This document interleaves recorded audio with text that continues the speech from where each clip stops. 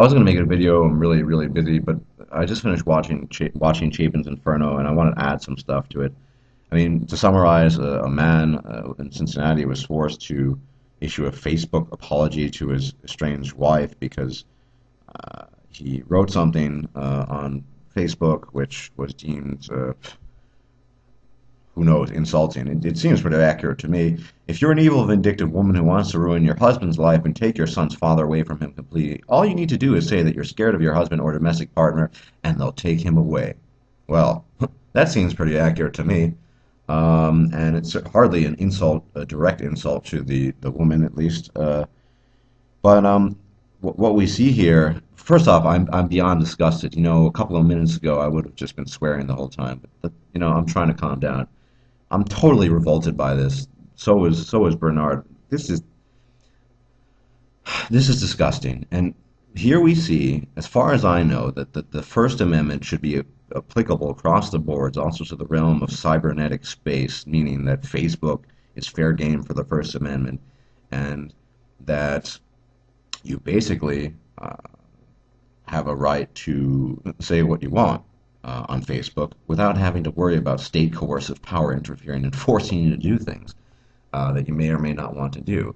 I mean, in what world do we live in now? The last time I remember in my home country, the United States, there was the First Amendment. It probably is the most important one because, in a way, it elevates, I wouldn't say above, but it certainly differentiates our country from many other countries that do have such things as hate speech laws.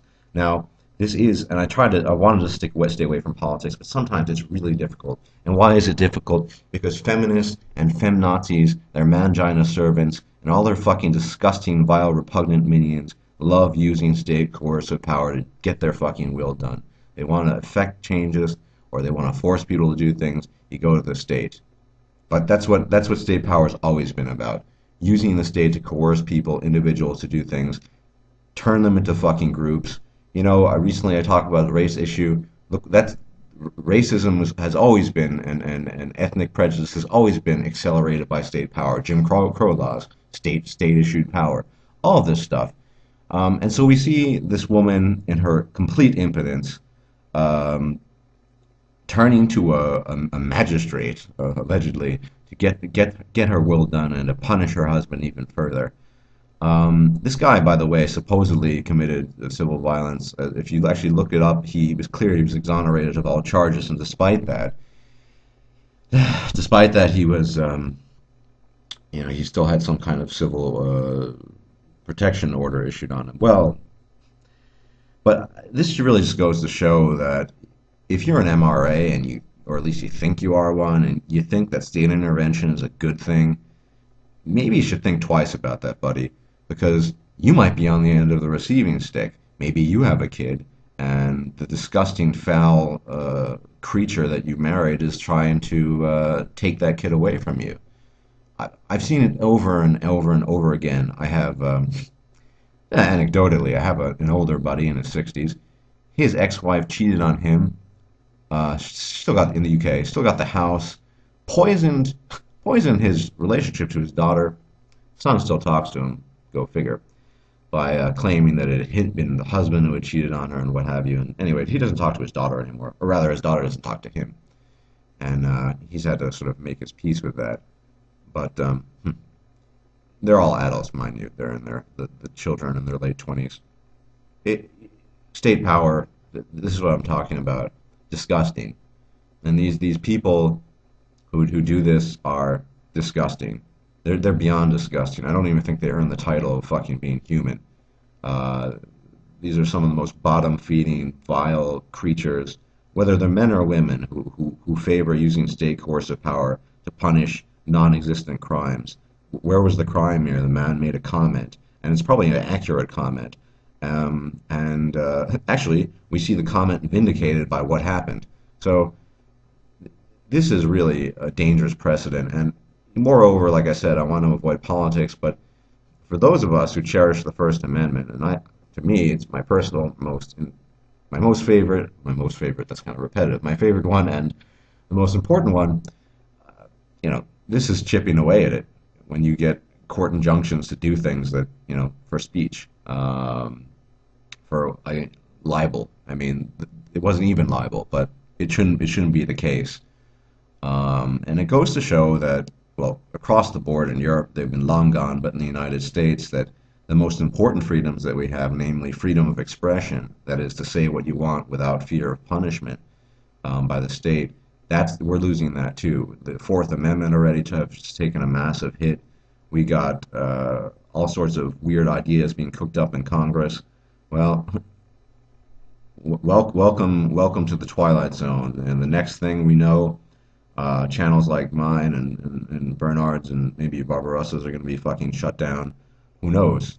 You know, all you need is state coercive power. Oh, hate speech.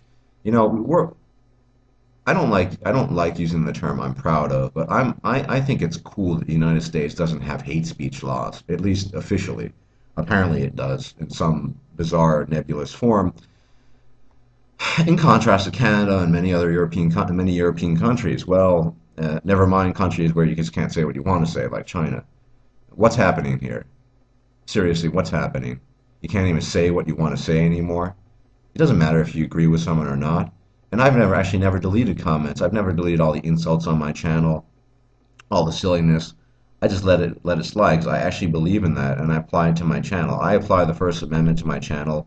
I apply it to my life, and I just think it's a grave, serious thing that the First Amendment's being chipped away at, and you know,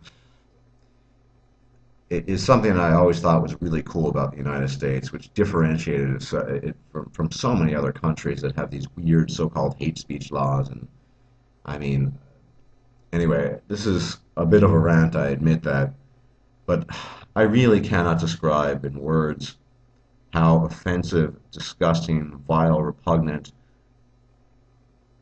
malicious. I can't even find the right adjectives to describe how just disgusting this incident is.